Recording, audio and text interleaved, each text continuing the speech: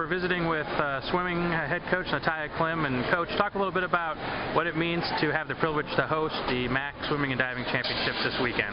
Well, we're very excited about the opportunity to be able to have all 8 schools, including ourselves here, to showcase this event. It's a big deal for all of our teams, and we're really excited to be able to use our own facility and have all the other teams come in and use it as well. Our team is very excited about swimming in their own pool, swimming at home. It's always much more comfortable for anyone when swimming at home, but we're hoping that helps us in our preparation and our mental outlook.